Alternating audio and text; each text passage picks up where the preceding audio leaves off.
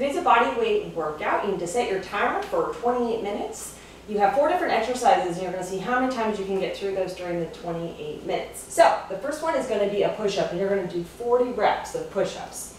All of these are pretty high repetitions. So you want to get down into the push-up position, holding your abs nice and tight, back straight, and you're going to try to keep your elbows tight to your side and just do a push-up that counts as 1, 2 to 40.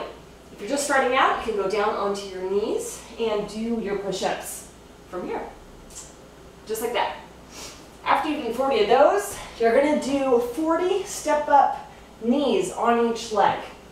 So you need something to stand up on. And what you're going to do is step up, and then as you come up onto your table or whatever you're using, you need to drive that standing knee up and really crunch your abs. So you're going to stand up and crunch.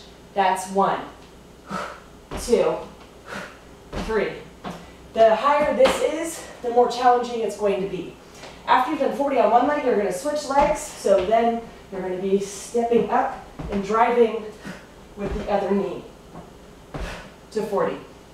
Then you're going to do 40 squat jumps. So down to the squat position, making sure that your knees don't go over your toes. You're going to jump up. That's 2, that's 3, that's 4.